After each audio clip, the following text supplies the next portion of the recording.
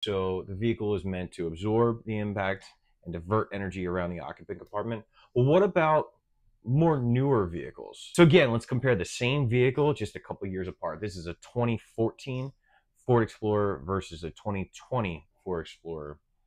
And even the 2014 blew the door off the hinges. So the 2014 Ford Explorer, the door left the hinges and pushed all the way back. It still has some of the other safety features like the side curtain airbag, but the energy went into the occupant compartment.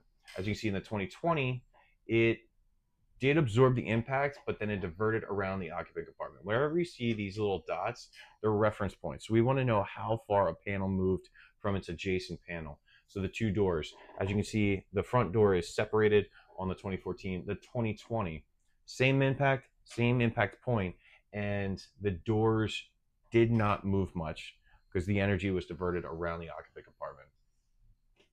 So as you can see in the 2013 to 2019, it has a poor structural design where you can see how much this pillar is impeded and gone inside the occupant compartment. So it's actually in the foot zone or the foot area, and the steering wheel is actually pushed back into the occupant. So they would have been severely hurt, and this is a more modern vehicle. So you can also see in the side by side, the older vehicle, his head even missed the airbag, whereas the newer vehicle, the head was cushioned very nicely in the side curtain and front driver's airbag.